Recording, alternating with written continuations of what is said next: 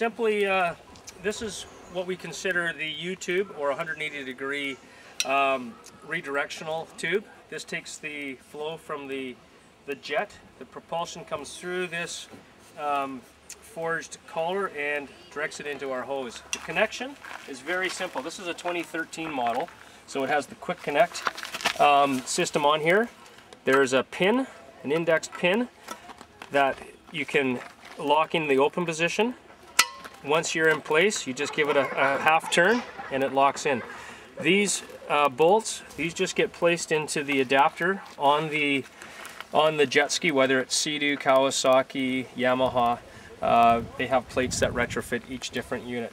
So to connect, you line up the 4 bolts in the large openings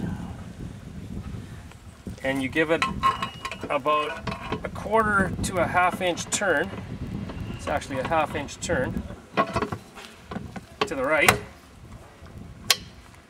Rotate your pin halfway and it's locked in place.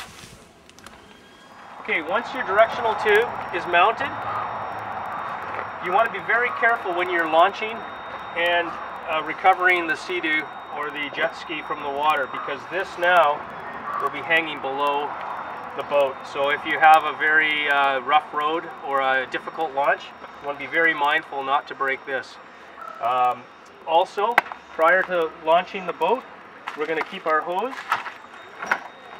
securely fastened on the back, and we'll connect the flyboard at the dock or at the location that you're going to flyboard from. This just makes connection very easy. You do not have to do it in the water, you can do it in the land.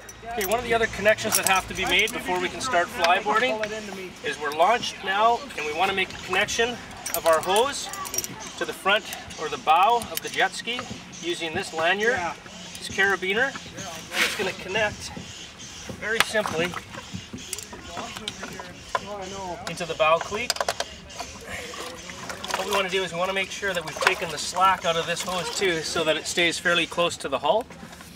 This will allow the flyboarder to pull the jet ski forward.